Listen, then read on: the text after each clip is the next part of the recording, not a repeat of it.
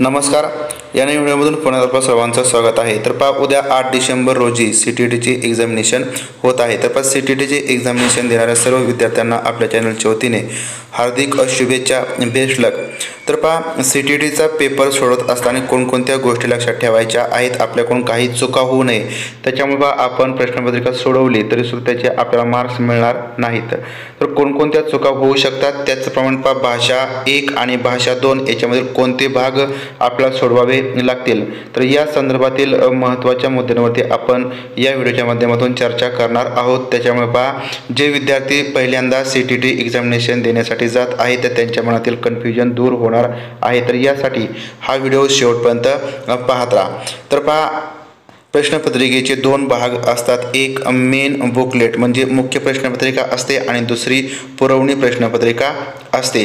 तर पहा, main booklet आणि पुरवणी प्रश्नपत्रिका कोणी सोडवायची आहे आणि कोणाकोणासाठी आवश्यक आहे. जर तुम्ही मराठी या भाषेविषयीची निवड केली असेल तरच तुम्हाला पुरवणी ही प्रश्नपत्रिका मागवून घ्यावी लागेल आणि याच्यामध्ये फक्त मराठी या विषयाचे प्रश्न असतील. जर तुम्ही हिंदी आणि इंग्रजी या 2 लँग्वेज घेतलेल्या असतील तर तुम्हाला पुरवणी प्रश्नपत्रिका मागवून घ्यायची आवश्यकता नाही. तुम्हाला मेन प्रश्नपत्रिकेमध्ये सर्व प्रश्न या ठिकाणी पहा असणार आहेत आणि तेच एक तुमची प्रश्नपत्रिका असेल. तर या ठिकाणी आता OMR सीट याच्यामध्ये महत्त्वाची माहिती नोंदवायची आहे. तर ती म्हणजे तुमच्या प्रश्नपत्रिकेचा क्रमांक. तुम्हाला प्रश्नपत्रिका मिळाल्यानंतर हा जो काही क्रमांक आहे तो तुम्ही त्या OMR सीटमध्ये नोंदवायचा आहे. त्याच्यानंतर तुम्हाला जी काही प्रश्नपत्रिका मिळाली आहे तर त्याचा कोड, सांकेतांक कोड तोही नोंदवायचा आहे. तर ही खूप महत्त्वाची माहिती आहे. तर पहा, ही नोंदवायची आहे. आता या ठिकाणी तुम्हाला काही महत्त्वाच्या सूचना देण्यात आलेल्या आहेत की तुम्ही निळा किंवा काळा बॉलपेन यूज करायचा आहे. 2.5 तासांचा वेळ आहे म्हणजे 150 मिनिटांचा वेळ आहे. त्याचप्रमाणे पहा, पेपर 1 आहे. आपण ही जी काही प्रश्नपत्रिका पाहत आहोत तर ती पेपर 1 ची आहे. तर पहा, पेपर 1 मध्ये 5 भाग असतात. याच्यामध्ये पहिल्या भागामध्ये बालविकास व शिक्षणशास्त्राची प्रश्नसंख्या 1 ते 30 आणि त्याच्यानंतर गणित हा विषय भाग 2 मध्ये असतो. प्रश्न क्रमांक 31 ते 60. भाग 3 मध्ये पर्यावरण अध्ययन 61 ते 90. त्याच्यानंतर भाग 4 आणि भाग 5 मध्ये इंग्रजी किंवा मराठी किंवा हिंदी. तर यापैकी तुम्ही जी भाषा निवडलेली असेल तर त्या भाषेचे प्रश्न सोडवायचे आहेत. तर पहा, भाषा सोडवत असताना भाषेविषयीचे प्रश्न सोडवत असताना आपण पहिली भाषा कोणती निवडलेली आहे आणि दुसरी भाषा कोणती निवडलेली आहे त्याप्रमाणे प्रश्न सोडवायचे आहेत. त्याप्रमाणे तो भाषेचा भाग सोडवायचा आहे. हे खूप महत्त्वाचं आहे. आता या ठिकाणी तुमचं नाव टाकून तुमचा रोल नंबर टाकायचा आहे, सेंटरचं नाव, तुमची सही आणि इन्व्हेस्टिगेटरची सही या ठिकाणी करायची आहे. तर ती तुम्हाला सर्व माहिती तुमच्या एक्झाम हॉलमध्ये दिली जाईल. त्याच्यानंतर पहिल्या ठिकाणी सर्वात महत्त्वाचं म्हणजे तुम्ही परीक्षेचं माध्यम हिंदी किंवा इंग्रजी यापैकी एक निवडलेलं असेल. कोणतंही माध्यम तुम्ही निवडलं असेल तरी सुद्धा तुम्हाला या ठिकाणी जे काही प्रश्न आहेत ते इंग्रजी आणि हिंदीमध्ये असणार आहेत. मराठीमध्ये हे बालविकास व शिक्षणशास्त्राचे प्रश्न नसतील, ही गोष्ट लक्षात घ्यायची आहे. तर पहिल्या ठिकाणी सर्वात महत्त्वाचं म्हणजे जर तुम्हाला हिंदीमधील एखादा शब्द समजला नाही तर तुम्ही तोच प्रश्न या ठिकाणी इंग्रजीमध्ये असेल तर तो इंग्रजी प्रश्नाचा तुम्ही आधार घेऊन प्रश्न सोडवायचे आहेत. बालविकास व शिक्षणशास्त्र हा भाग 1 मध्ये आहे.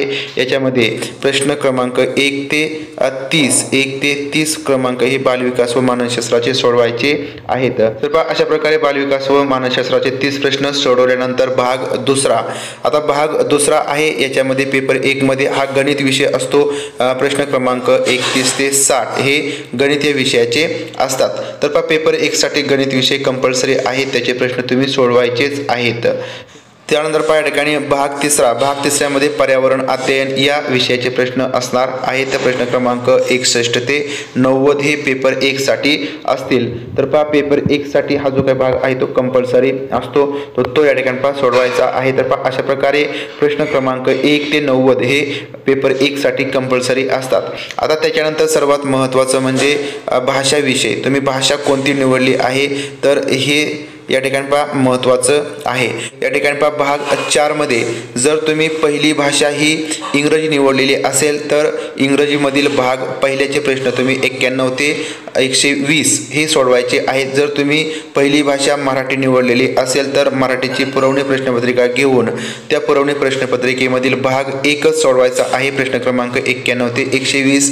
जर तुमची पहिली भाषा हिंदी असेल तर हिंदी या भाषेच्या प्रश्नपत्रिकेमधील 91 ते 120 या क्रमांकाचे प्रश्न तुम्हाला सोडवावे लागतील। तर अशा प्रकारे या ठिकाणी भाग 4 मध्ये भाषा तुम्ही पहिली कोणती निवडली आहे त्याचे प्रश्न सोडवायचे आहेत 91 ते 120। तर भाग दुसऱ्यामध्ये तुमची कोणती भाषा आहे ती या ठिकाणी लक्षात घेऊन जर तुमची मराठी भाषा असेल तर भाषा मराठीमधील भाग दुसरा याच्यामध्ये जे काही प्रश्न आलेले आहेत ते सोडवायचे आहेत। या ठिकाणी प्रश्नांची संख्या असणार आहे 121 ते 150। या ठिकाणी तुम्ही इंग्रजी भाषा निवडलेली असेल किंवा हिंदी असेल किंवा मराठी असेल म्हणजे भाषा दुसरी म्हणून तर भाग दुसऱ्यामधील प्रश्न त्या भाषेमध्ये सोडवायचे आहेत।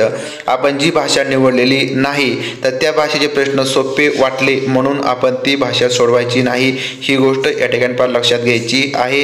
अन्यथा तुम्हाला या ठिकाणी जे मार्क्स आहेत ते मिळणार नाहीत। ज्या काही सूचना आहेत त्या ठिकाणी स्पष्ट देण्यात आलेल्या आहेत की तुम्ही भाषा 1 जी निवडलेली आहे तर तीच भाषा त्या भागामध्ये सोडवायची आहे। म्हणजे जर तुम्ही भाग 2 मध्ये हिंदी ही भाषा निवडली असेल तर या ठिकाणी हा भाग तुम्ही भाषा दुसरा सोडवायचा आहे। या ठिकाणी जी काही मेन प्रश्नपत्रिका आहे ती संपलेली आहे, फक्त हिंदी आणि इंग्रजी प्रश्न भाषेविषयीचे या ठिकाणी असतील। तुमची मराठी भाषा असेल तर अशा प्रकारची काही पुरवणी प्रश्नपत्रिका आहे तर ती मागवून घ्यावी लागेल। ही मराठी विषयाची पुरवणी प्रश्नपत्रिका आहे। आपण प्रत्येक व्हिडिओमधून मराठीची प्रश्नपत्रिका पाहत आहोत। तर या ठिकाणी जो काही क्रमांक असतो प्रश्नपत्रिकेचा तो तुम्हाला तुमच्या OMR शीटवरती नोंदवावा लागेल। हा कोड सुद्धा तुम्हाला त्या ठिकाणी नोंदवायचा आहे। तर जर मराठी तुमची भाषा असेल आणि या ठिकाणी जर तुमची पहिली तुम्ही मराठी भाषा निवडलेली असेल तर तुम्ही हा भाग सोडवायचा आहे, भाग 4 भाषा 1। तर याच्यामध्ये 2 उतारे किंवा 1 उतारा 1 कविता असेल आणि 15 प्रश्न ते अध्यापनशास्त्रावर आधारित असतील। तर या ठिकाणी 91 ते 120 क्रमांकाचे जे काही प्रश्न आहेत तुम्ही भाषा 1 चे सोडवायचे आहे। तुमची भाषा 1 कोणती असेल ती। जर तुम्ही या ठिकाणी भाषा दुसरी ही मराठी निवडलेली असेल तर हा भाग तुम्ही सोडवायचा आहे भाषा दुसरा भाग 5 मध्ये। तर या ठिकाणी 121 ते 150 क्रमांकाचे प्रश्न हे तुम्हाला दुसऱ्या भागामध्ये सोडवायचे आहेत, म्हणजे दुसऱ्या भाषेचे सोडवायचे आहेत। दुसरी भाषा तुमची मराठी असेल तर या ठिकाणी तुम्हाला 2 उतारे असतील आणि त्या 2 उतार्यावरचे प्रश्न आणि अध्यापनशास्त्राचे 15 प्रश्न अशा प्रकारे एकूण 30 प्रश्न तुम्हाला हे दुसऱ्या भाषेचे सोडवावे लागतील। तर अशा प्रकारे दुसरी भाषा तुमची मराठी असेल तर 150 क्रमांकाचा प्रश्न हा या ठिकाणी संपेल आणि तुमचा जो काही पेपर आहे CTETचा तो या ठिकाणी संपणार आहे। तर आता आपण पेपर 2 कशा स्वरूपाचा असेल आणि त्याच्यामध्ये भाग 1 भाग 2 आणि भाग 3 मध्ये कोणते विषयाचे प्रश्न असतील तर ते पाहूया। तर हा पेपर 2 ची प्रश्नपत्रिका आहे। तर पेपर 2 मध्ये भाग 1 मध्ये बालविकास व शिक्षणशास्त्राचे प्रश्न असतील। प्रश्न क्रमांक 1 ते 30 प्रश्न हे बालविकास व शिक्षणशास्त्रावर आधारित असतील। आता त्याच्यानंतर या ठिकाणी सर्वात महत्त्वाचं म्हणजे भाग 2। तर भाग 2 मध्ये गणित व विज्ञान याचे प्रश्न असणार आहेत। तुम्ही ऑप्शनल विषय गणित व विज्ञान निवडलेला असेल तरच तुम्ही या ठिकाणी हे भाग दुसरा आहे तो सोडवायचा आहे। 31 ते 90 क्रमांकाचे जे काही प्रश्न आहेत ते गणित व विज्ञान यावर आधारित असतील। जर तुम्ही गणित व विज्ञान हा विषय निवडला असेल तरच भाग 2 हा सोडवायचा आहे, लक्षात घ्यायचं आहे। त्यानंतर या ठिकाणी भाग 3 कोणी सोडवायचा आहे तर पेपर 2 मध्ये ज्या विद्यार्थ्यांनी सामाजिक अध्ययन किंवा सामाजिक विज्ञान हे विषय निवडलेले असतील तर त्यांनीच या ठिकाणी भाग 3 सोडवायचा आहे। भाग 3 मध्ये प्रश्न क्रमांक हे 31 ते 90 असणार आहेत। 31 ते 90 हे प्रश्न सामाजिक अध्ययन व सामाजिक विज्ञान यावर आधारित असतील। आणि त्याच्यानंतर भाग 4 आणि भाग 5। भाग 4 मध्ये मराठी इंग्रजी हिंदी तुम्ही जो विषय निवडलेला असेल तर त्या भाषेचे प्रश्न भाग 1 मधील सोडवायचे आहेत आणि भाषा दुसरी तुम्ही मराठी हिंदी इंग्रजी यापैकी एक निवडलेले असेल तर ते भाग दुसऱ्यामधील प्रश्न तुम्ही त्या भाषेचे सोडवायचे आहेत। तर अशा प्रकारे या ठिकाणी जे काही महत्त्वाचे मुद्दे आहेत तर ते म्हणजे भाषा विषयामधील भाग 1 आणि भाग 2 मध्ये कोणते प्रश्न सोडवायचे आहेत। बरेच विद्यार्थी कन्फ्यूज आहेत। त्याच्यानंतर आपण OMR शीट सुद्धा या ठिकाणी पाहूया की त्याच्यामध्ये कोणकोणती माहिती भरायची आहे। तर अशा प्रकारची उत्तरपत्रिका म्हणजे आन्सर शीट असणार आहे, OMR शीट असणार आहे। तर ही पेज 1 आहे। तर पहा या ठिकाणी तुम्हाला पेज 1 मध्ये तुमचा अनुक्रमांक टाकायचा आहे, म्हणजे रोल नंबर टाकायचा आहे। तर पहा या ठिकाणी शेवटच्या अंकापासून क्रमांक टाकत जायचं आहे, कारण पहा या ठिकाणी 8 बॉक्स आहेत आणि आपल्याला जे काही हॉल तिकीट मिळालं आहे त्याच्यामध्ये पहा 9 अंकी जो काही बैठक क्रमांक आहे तो देण्यात आलेला आहे। त्याच्यामुळे पहा शेवटच्या अंकापासून आपण या ठिकाणी जो काही बैठक क्रमांक आहे तो टाकायचा आहे। त्याच्यानंतर पहा या ठिकाणी आपल्याला कॅपिटल लेटर्स मध्ये आपलं नाव टाकायचं आहे। त्याच्यानंतर आपल्या वडिलांचं किंवा आपल्या पतीचं नाव या ठिकाणी पहा टाकायचं आहे। त्याच्यानंतर केंद्र क्रमांक सेंटर नंबर टाकायचा आहे आणि या ठिकाणी सेंटरचं नाव टाकायचं आहे पहा कॅपिटल अक्षरामध्ये। अशा प्रकारे आपली जी काही प्राथमिक माहिती आहे ती व्यवस्थित नोंदवायची आहे। नंतर पहा आन्सर शीटच्या पाठीमागच्या भागावरती आपल्याला या ठिकाणी माहिती भरायची आहे। तर पहा या ठिकाणी आपला रोल नंबर टाकायचा आहे। रोल नंबर आपला या ठिकाणी सुरुवातीला टाकायचा आहे आणि जो क्रमांक तुमचा असेल, समजा या ठिकाणी 2 क्रमांक असेल तुमचा रोल मध्ये आलेला असेल, तो 2 नंबरचा जो काही गोल आहे तो रंगवायचा आहे। या ठिकाणी 9 क्रमांकाचा अंक असेल तर 9 क्रमांकाचा अंक, तर त्याच अंकाखालचा जो काही गोल आहे तो रंगवायचा आहे। या ठिकाणी रंगवत असताना जे काही गोल आहे ते गोल रंगवताना काळजीपूर्वक रंगवायचे आहेत। या ठिकाणी सुद्धा बैठक क्रमांक आपल्याला पाठीमागून पुढे टाकत जायचं आहे। त्याच्यानंतर पहा या ठिकाणी आपली मेन टेक्स्ट बुक म्हणजे मुख्य प्रश्नपत्रिका आपण पाहिली, तर त्या मुख्य प्रश्नपत्रिका जो काही क्रमांक तुम्हाला मी सुरुवातीला सांगितला होता तर तो क्रमांक सुद्धा या ठिकाणी पाठीमागून पुढे टाकत जायचं आहे। या ठिकाणी शेवटचा क्रमांक असेल त्याच्यानंतर सेकंड लास्ट अशा क्रमाने आपण टाकत जायचं आहे आणि त्याच्यानंतर प्रत्येक अंकाचा जो काही गोल आहे तो या ठिकाणी आपल्याला रंगवावा लागेल।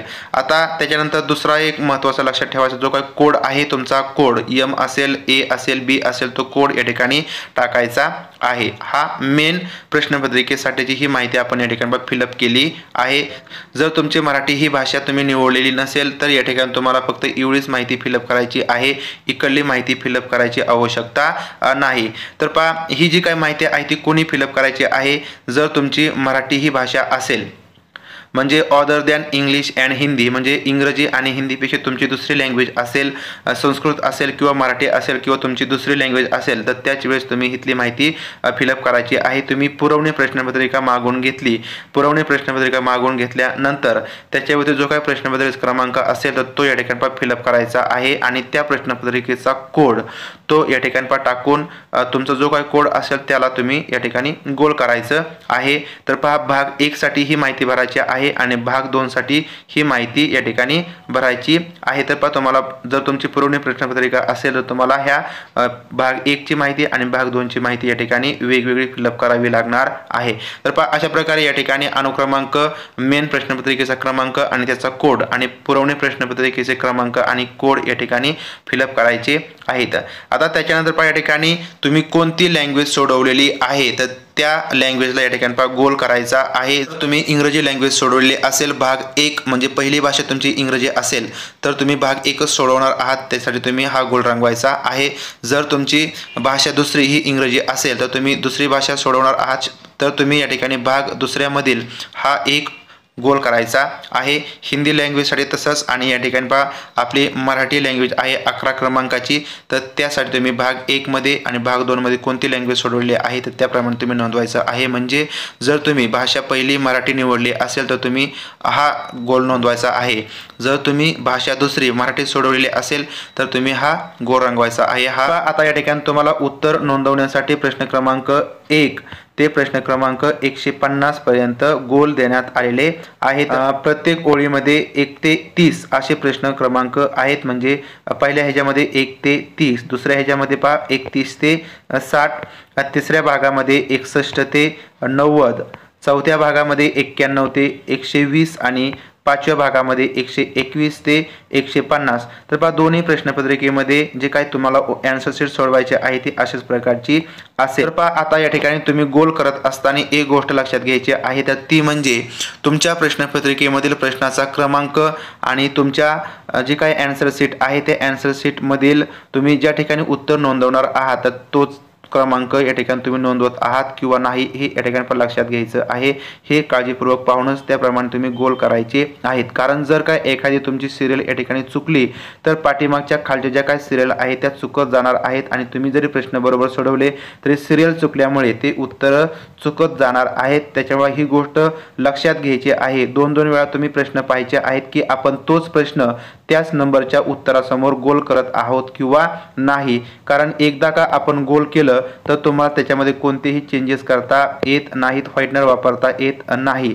आणि त्याच्यानंतर सर्वात महत्त्वाचं म्हणजे या ठिकाणी तुमची सही असणार आहे रनिंग लिपीमध्ये आणि त्याच्यानंतर पर्यवेक्षक म्हणजे इन्व्हेस्टिगेटर आहे त्याची सही या ठिकाणी असेल। तर पहा शेवटी पेपर झाल्यानंतर सर्वात महत्त्वाचं ह्या गोष्टी लक्षात घ्यायच्या आहेत की या ठिकाणी इन्व्हेस्टिगेटरची सही आहे किंवा नाही, तुमची सही आहे किंवा नाही, आणि पुरवणी प्रश्नपत्रिका घेतली असेल तर त्याचे क्रमांक आणि मेन प्रश्नपत्रिका तुमचा रोल नंबर योग्य बरोबर लिहिला आहे किंवा नाही हे चेक करायचं आहे। सगळे गोल या ठिकाणी आपण केलेले आहेत किंवा नाही हे पाहायचं आहे, कारण या ठिकाणी कोणतेही निगेटिव्ह मार्किंग नाही, त्याच्यामुळे पास सगळे गोल करायचे आहे। जर वेळ पुरला नाही, शेवटचे 2-3 मिनिटं शिल्लक असतील किंवा 1 मिनिट शिल्लक असेल तर आपले जेवढे काही गोल शिल्लक आहेत ते या ठिकाणी अंदाजे तुम्ही गोल करू शकता, निगेटिव्ह मार्किंग या ठिकाणी नाही। अशा प्रकारे आपण CTETचे एक्झामिनेशन देत असताना प्रश्नपत्रिकेमध्ये कोणकोणते महत्त्वाचे मुद्दे लक्षात घेऊन प्रश्न सोडवायचे आहेत तर याची माहिती आपण या व्हिडिओच्या माध्यमातून पाहिलेली आहे। तर पहा सर्व पेपर या ठिकाणी काळजीपूर्वक सोडवायचा आहे। तर पहा आपल्या चॅनलच्या वतीने पुन्हा एकदा सर्वांना शुभेच्छा, व्यवस्थित पेपर सोडवा आणि पेपर सोडवल्यानंतर आपल्या चॅनलवरती नक्कीच कमेंट्स करायला विसरू नका। तर पहा भेटूया पुढील व्हिडिओमध्ये, तोपर्यंत धन्यवाद।